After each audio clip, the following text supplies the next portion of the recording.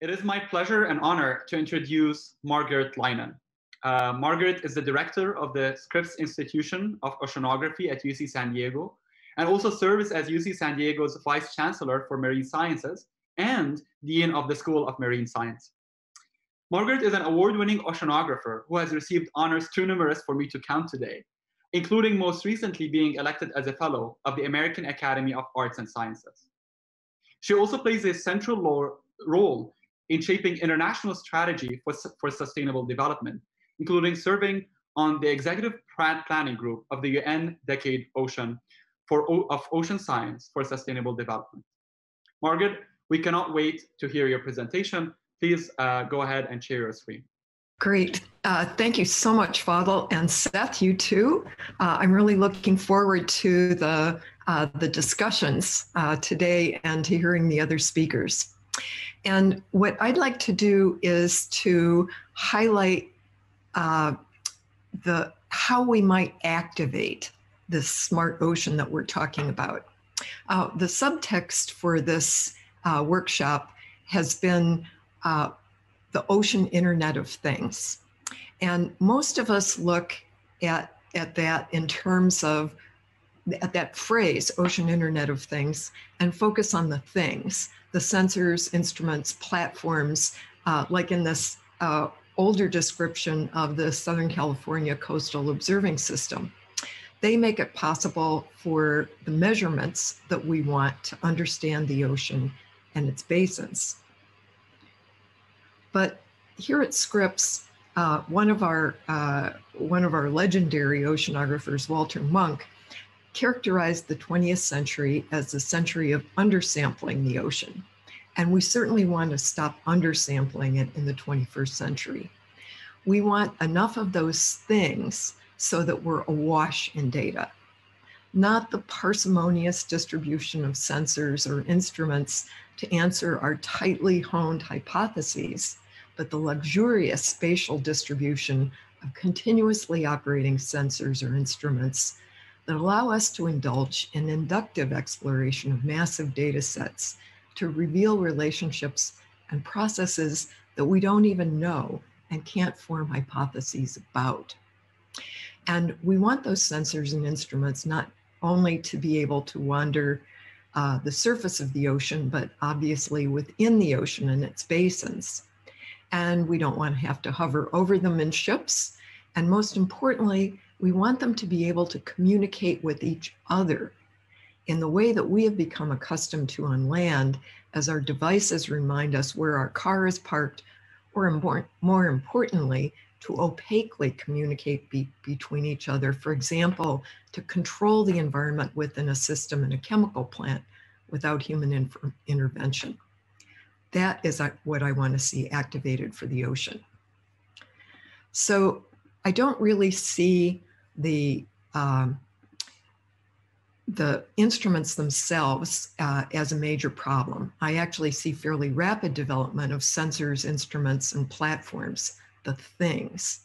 But what I'm worried about is the exceedingly slow progress in the development of the internet part of the ocean Internet of Things, the communication web within the ocean itself and back to us that will allow the activation of the ocean Internet of Things and enable the smart ocean.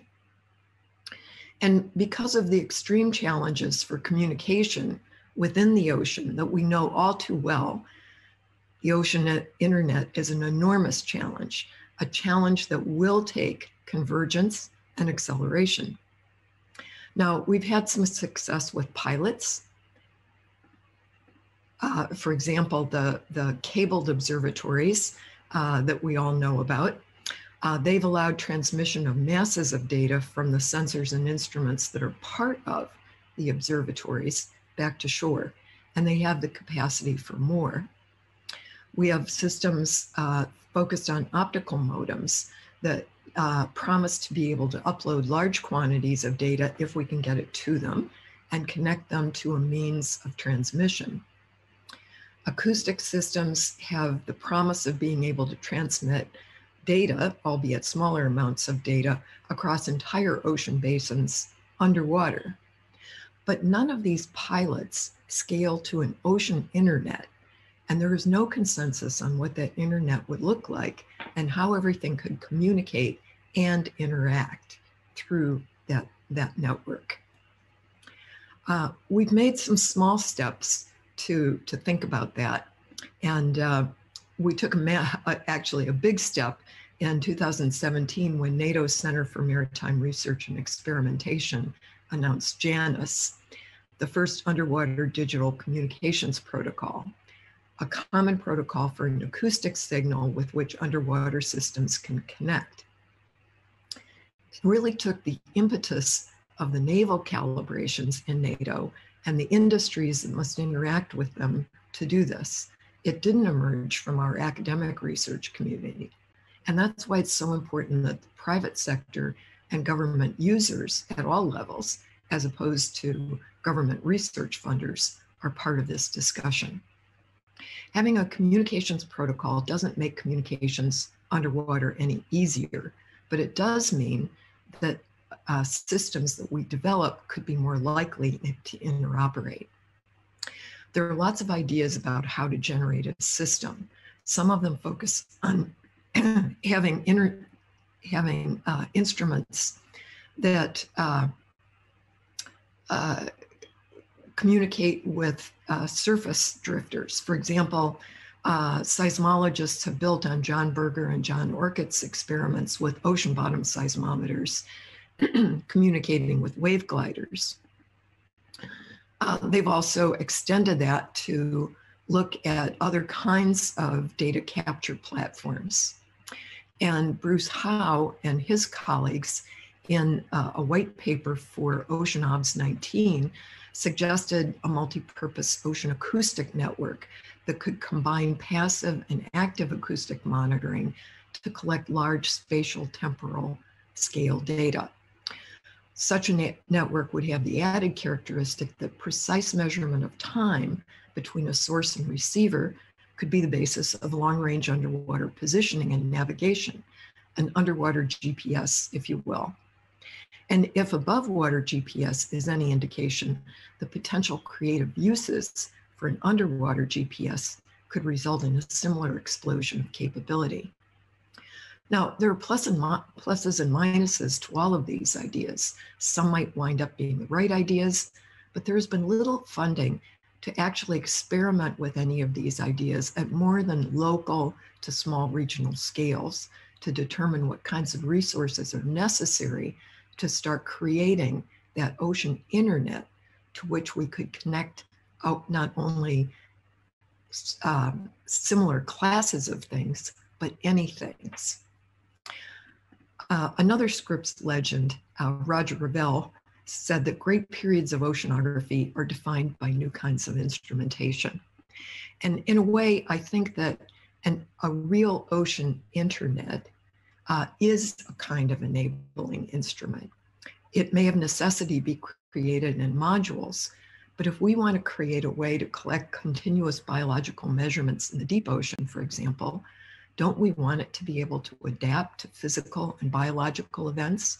And that means we have to measure them and have that information interacting. And then there's the accompanying issue of getting information back from all over the ocean. Do we take advantage of existing satellite infrastructure or bend it to our purpose or add to it for our purpose? Do we focus on undersea telecom cables? Do we do all of this? I don't want to wait for another decade to start this.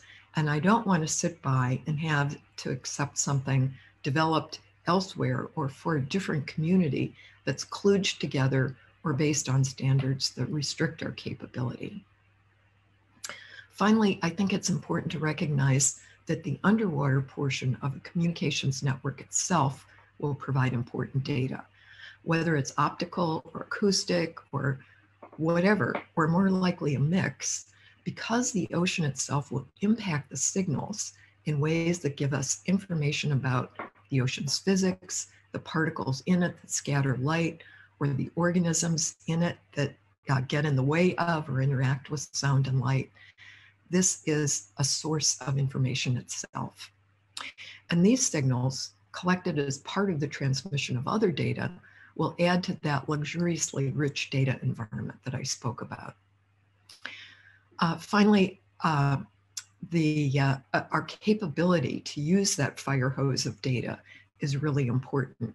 And for the Internet of Things above water, it's been suggested that how well an industry or individual company utilize the influx of data will greatly determine its competitive advantage and future success.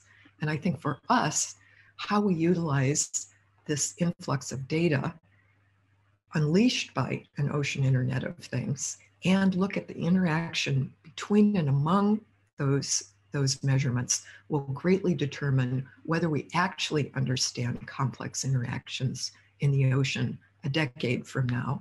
And as a result, whether we can understand important questions like how climate change will affect the trophic cascade in the ocean and impact the marine food resources that 2 billion people on the planet depend on for protein.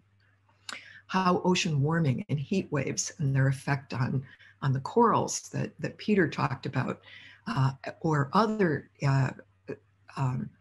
elements of the uptake of CO2, how that will affect the ability to keep on. I'm supposed to be done at 12:15 or something like that? 12:51. And other questions of that sort. And that brings us to the UN Decade of Ocean Science for Sustainable Development, which kicks off at the beginning of next year. On October 15th, the UN Decade will release a call for action, for ideas about how we generate the ocean we need for the future we want. While we won't be able to build that whole Internet of Things in a decade, I think that we can, in a short time, design that ocean Internet so that we know what we're building to, and so that we will have what we want for a smart ocean. Thanks very much. No problem. Wonderful. Thank you so much, Margaret, for this very inspiring talk. We have 540 viewers as you were speaking, so we got a number of questions. I'm going to try to sample the ones that were most upvoted. One of them was, can we design ocean communication networks that are acoustically safe for organisms? And given your also background as well from the marine biology perspective, all of your perspectives, what do you think there? Well, that gets to the question of passive versus active acoustics, and the level of energy in the active acoustics.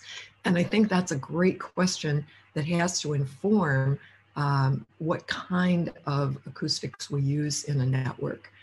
Passive acoustics obviously would be able to, they depend on the noise from the ocean, including that from the organisms. But putting all of that together and understanding now what we need to have as a network so that it can interact, the pieces can interact with each other, is a real key to being able to not only do it, but do it safely and do it in a way that everybody can link in. Great, thank you so much. We have a number of other questions. Unfortunately, we don't have as much time to answer them. But Margaret, thank you for this inspiring talk, for answering these questions and for joining us today. Thanks a lot, Fadl.